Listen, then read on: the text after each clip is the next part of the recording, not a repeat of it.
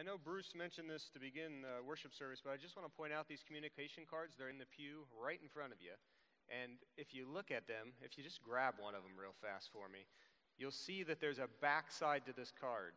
So this card is now going to be the card that we use for all the communication with the church office. Anything you want to get involved with, if you need to update your contact information, if you've joined First Union for the first Sunday and you want to let us know that you're here, if you've been here for 50 years and you want to find an area where you can serve, then this is the way to do that.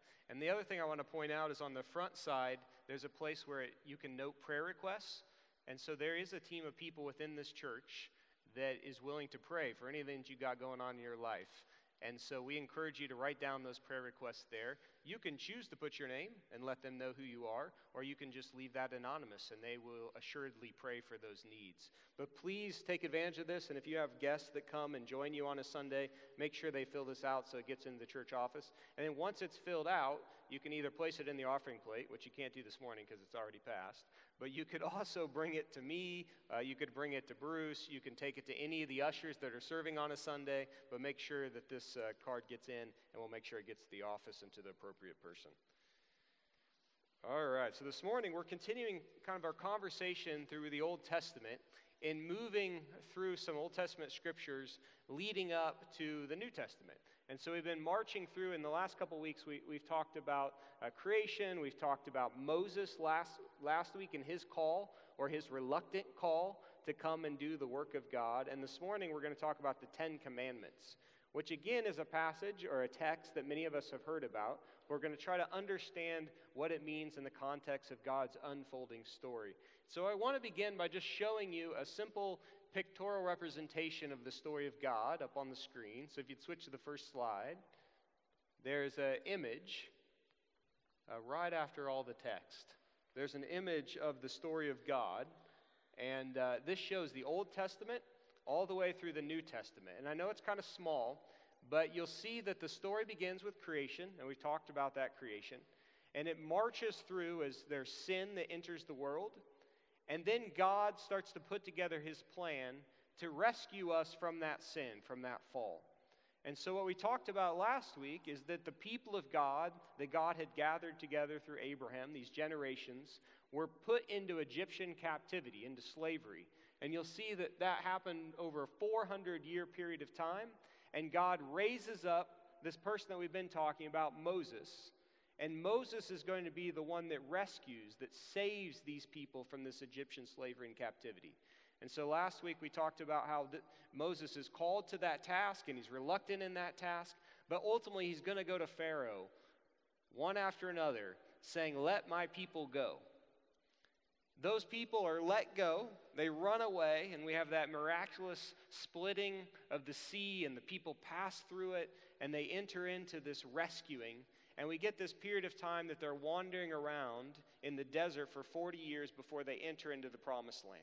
The beginning of that journey, once they're rescued, Moses goes up on top of a mountain, and God gives him these 10 commandments. And so those are the 10 commandments we're going to look at today. God enters into a covenant, an agreement with his people. He says, "I will be your God if you will be my people, and I'm going to give you these rules, these laws, these ground rules upon which our relationship will be based." And those very first rules, the very first 10 rules we know as the 10 Commandments. Now, if you read on through the Old Testament, there's a lot more rules that come, but they begin with these first 10 commandments. They become the foundation of God's relationship with his people. So let's go ahead and read this passage. We're going to read Deuteronomy chapter 5, starting at verse 1, and then we're going to spend some time talking about it. So Deuteronomy chapter 5, starting at verse 1. It says, "Moses summoned all Israel and said, 'Hear, O Israel, the decrees and laws I declare in your hearing today. Learn them and be sure to follow them. The Lord our God made a covenant with us at Horeb. It was not with our fathers that the Lord made this covenant, but with us. With all of us who are alive here today, the Lord spoke to you face to face out of the fire on the mountain. At that time I stood between the Lord and you to declare to you the word of the Lord, because you were afraid of the fire and did not go up the mountain.' And he said," and these are the 10 commandments, "I am the Lord your God who brought you out of Egypt, out of the land of slavery. You shall have no other gods before me.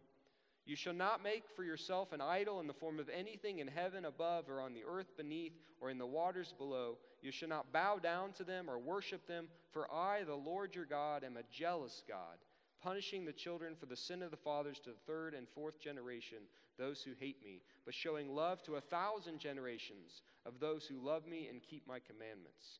You shall not misuse the name of the Lord your God, for the Lord will not hold anyone guiltless who misuses his name. Observe the Sabbath day by keeping it holy, as the Lord your God has commanded you. 6 days you shall labor and do all your work, but the seventh day is a Sabbath to the Lord your God. On it you shall not do any work, neither you nor your son or daughter, nor your manservant or your maidservant, nor your ox, your donkey, or any other of your animals, nor the alien within your gates, so that your manservant and maidservant may rest as you do. Remember that you were slaves in Egypt, and the Lord your God brought you out of there with a mighty hand and an outstretched arm. Therefore the Lord your God has commanded you to observe the Sabbath day. Honor your father and your mother, as the Lord your God has commanded you, so that you may live long, and that you may go well with you in the land the Lord your God is giving you. You shall not murder. You shall not commit adultery. You shall not steal. You shall not give false testimony against your neighbor. You shall not covet your neighbor's wife. You shall not set your desire in your neighbor's house or land, his manservant or maidservant, his ox or donkey, or anything that belongs to your neighbor. These are the commandments the Lord proclaimed in a loud voice to your whole assembly there on the mountain from out of the fire, the cloud, and the deep darkness, and he added nothing more. Then he wrote them on 2 stone tablets and gave them to me. So this passage actually occurs in Exodus, and so this is really a later point in the story of God where Moses is really recounting this incident to the people of God that are gathered around him. And so the story, again, is that God's people have been rescued. And now this question that they ask is, what is our relationship going to be with this God that has now rescued us? And God tells them that you were my people. You are the descendants of Abraham. I carved you out of all the people of the earth so that the whole world would see that I am the one true God. And our relationship, our interactions, this agreement we have with one another will help the rest of the world to see who I am as your God. And so the next obvious question that the people had was, what will be the nature of this relationship that we have with one another? And so I have 3 main points I want us to see out of this passage. The first one is that God's laws emphasize covenant and community.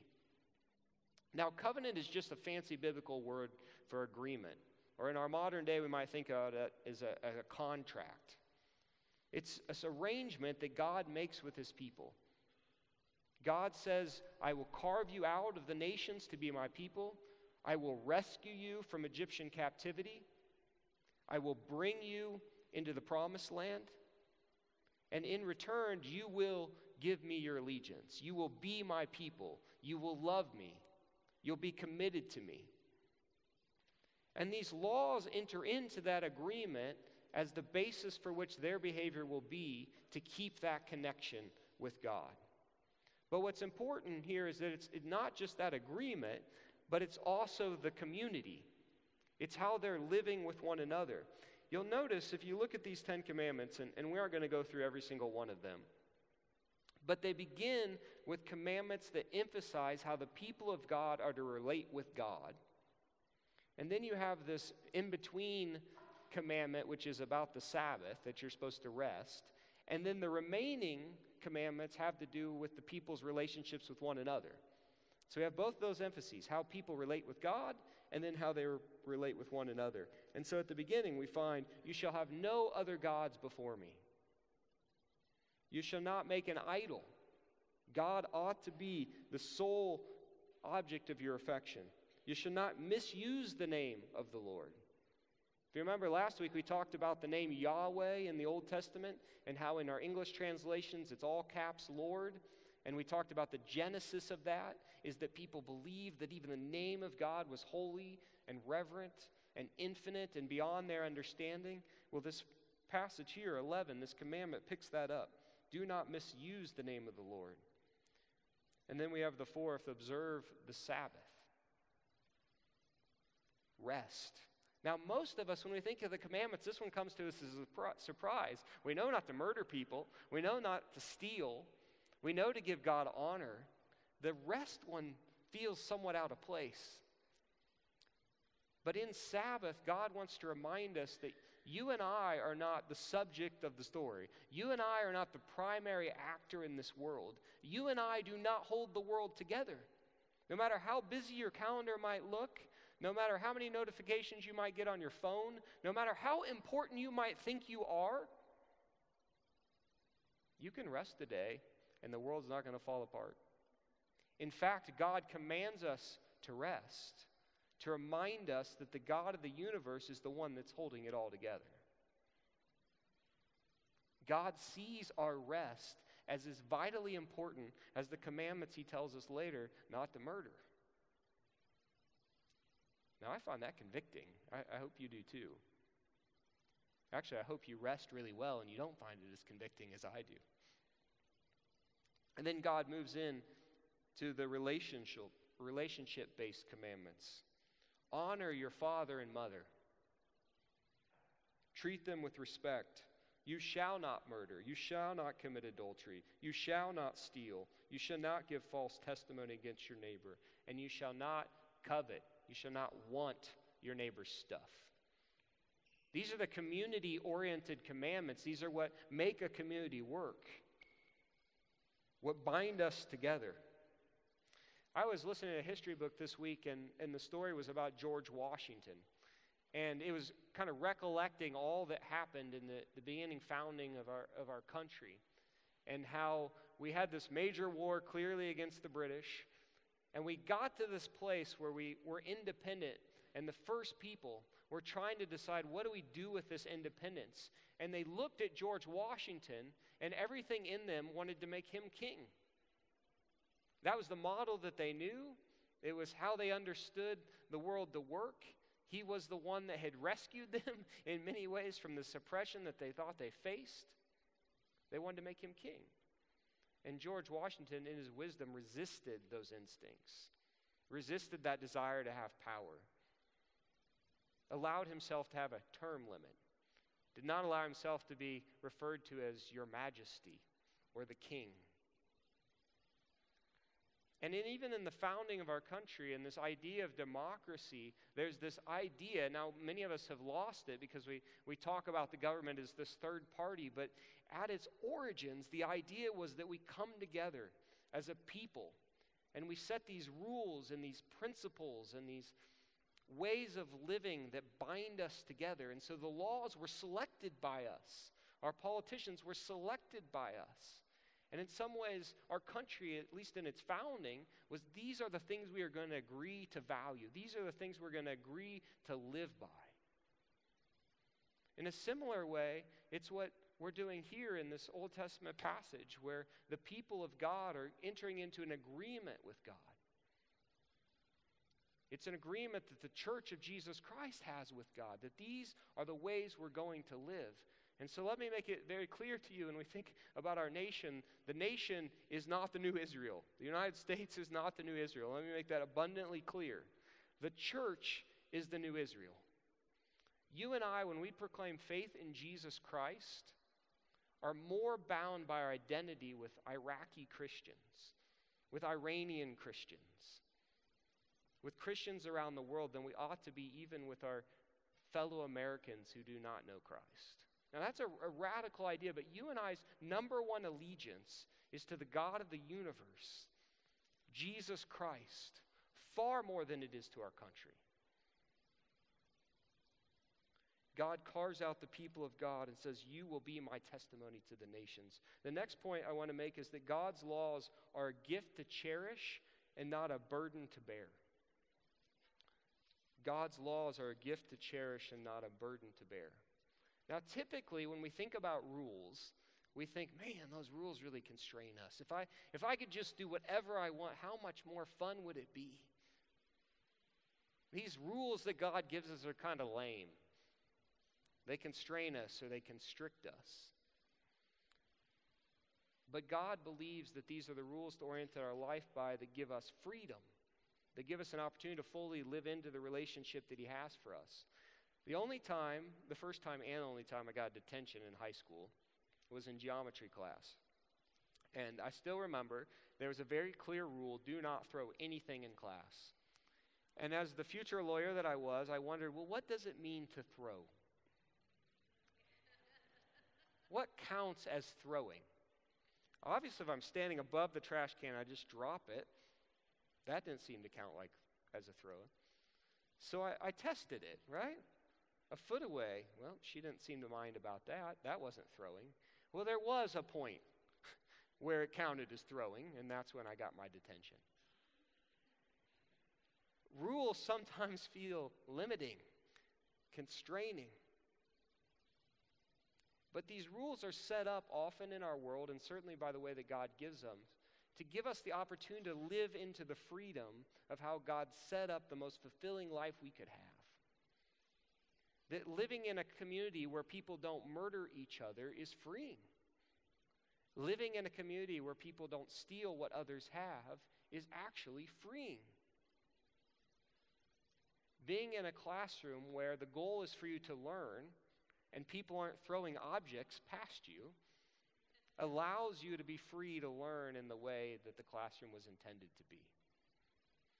One of the projects that I'm working on in my day job is I'm the executive director of the Tracy Family Foundation, and one of the projects, one of our goals, that by the end of 2020, we're going to open an early childhood education center in Mount Sterling in Brown County. And when I began working on that project, I knew zero about early childhood education centers. I knew there was a need, and so once we identified that need, we knew we had to research the living daylights out of it to figure out how we were going to pull this project off. And one thing I learned is in that space, there are all sorts of rules and regulations. Square footage that the classrooms need to be, certain ratios of teachers to students, certain qualifications those teachers must have, certain ways that everything is orchestrated, with teachers being in the classroom when kids go to the bathroom and having multiple people and security, and just pages after pages of rules. And it feels like a burden, but it also is designed to protect kids, to help them to be in the best environment for them to flourish and to grow. And Jesus, God, give us rules in order that we might live in a full and righteous relationship with him. Notice that the commandments begin with, I am the Lord your God, who brought you out of the land of Egypt, out of the house of slavery. You shall have no other gods before me. It begins in relationship. Because I brought you out of slavery, because you are my people, because I love you, because I care about you, live according to these principles. Now, I've told you a little bit about my testimony in following Jesus. I grew up believing that my relationship with God was dependent upon me doing good things. When I did what was right, God loved me. When I made a mistake, God did not love me. It was really that simple in my mind. And so I grew up as a kid working my tail off to be a good kid, to do the right thing. Now, that's not a bad thing. I hope all our kids try to do the right thing. But my theology was deeply scarred, was deeply flawed. Because what happens if you believe your relationship is based upon whether you do good things? As sinful people, we inevitably mess up. We get detentions in geometry class by trying to throw things. We treat people poorly. We make all sorts of mistakes. And when we make those mistakes, we falsely believe that the God of the universe is walking away from us. My freshman year of college, some guys were going around knocking on dorm room doors, asking and inviting people to be a part of a Bible study. And so because I wanted to be a good kid, I said, yeah, I'll be a part of that Bible study. And something happened in that Bible study. These guys were reading this Bible, and they were listening to God's word, and they were seeking to live into it, something I'd never experienced before. But the thing that was most profound to me is they were telling a story of a God who first loved me, who first cared for me, whose love was not dependent on me being perfect, but who invited me to be a part of his family unconditionally through me wanting to be a part of his family. And then he gave me these rules. He gave me these ground rules to live into relationship, but our relationship was not based upon them. And I was overwhelmed for the first time with the gospel of Jesus and the freedom that it gave. That I didn't have to be afraid of failure. I didn't have to be afraid of falling short because God loved me unconditionally. It was my desire to be a part of his family, to be close to him, that bound us with one another. And all of a sudden, it just washed over me like a flood of love, a flood of caring, a flood of relationship. And I felt more free than I'd ever felt before. And what was remarkable about it, I felt more committed to try to live into that relationship than I ever had before. Isn't that how our relationship with kids are? I don't love my kids because they usually do the right thing. I don't stop loving them when they make a mistake. I'm committed to them and I love them because we're a part of a family together. And the rules I set up, the ground rules we give them, are intended to help them to live into that love that we already have for them in the most flourishing way. I want them to wear a helmet. I don't want them to run out into the road. I want them to learn to share because I believe that they will have the most flourishing life if they're able to live into those ideals that we're given. The last thing I want to point out is that Jesus, and Jesus says this in the Gospels, that Jesus does not abolish the law, but he fulfills it. Sometimes when we talk about the Old Testament law, we pretend that when Jesus comes along, none of it matters anymore. But that's not what Jesus says. What Jesus says is that the law pointed to him. He doesn't abolish it. He doesn't get rid of it. He fulfills it. And in fact, with the 10 Commandments, he makes the commandments harder. In the Gospels, in the Sermon on the Mount, we get to do not commit adultery. And some of us start to feel good about ourselves, and then Jesus says, well, hold on for a second. When we say do not commit adultery, what we mean is do not even lust after another person. The 10 Commandments say do not murder. And Jesus says, well, hold on for a minute. We don't just stop at do not murder. Do not even hate another person. And then all of a sudden we realize what's happening in the law, that the law is a mirror. It's intended as a mirror that God gives us to look and to see that we cannot be perfect. And what it's doing is it's giving a taste. It's helping us to see our desperate need for God to step into the world and to rescue us. Because when we're really honest and we look in the mirror, we realize that we are a mess. That we are sinners, that we are broken, that we make mistakes, that no matter how hard we try, we cannot be perfect on our own. And there's a certain desperation that comes from that, a certain hopelessness. And to that, looking in the mirror and seeing our true selves, the God of the universe says, it's okay, I'm going to come rescue you. I'm going to put on flesh in Jesus Christ. And I will be perfection for you. I will rescue you from that brokenness. I will extend to you forgiveness. You and I cannot follow the law perfectly. We cannot check every box. And yet that is exactly why we come to worship on Sundays. Because we know that is true about us. And we come to worship a God who so loved us that he did not leave us in that brokenness, but came to rescue us. And he says, and you don't enter into relationship with me by being perfect, by working harder. But you enter into relationship with me by believing, by trusting, by seeking forgiveness, seeking reconciliation. And if you genuinely seek to be in relationship with God, he will forgive you. He will cleanse us from all unrighteousness. He will rescue us. And he will allow us to be children in his family, experiencing the peace and the joy, the contentment that only he can offer. It begins with this law, these rules that God gives his people. It's the beginning of the story that he brings into fulfillment in Jesus Christ.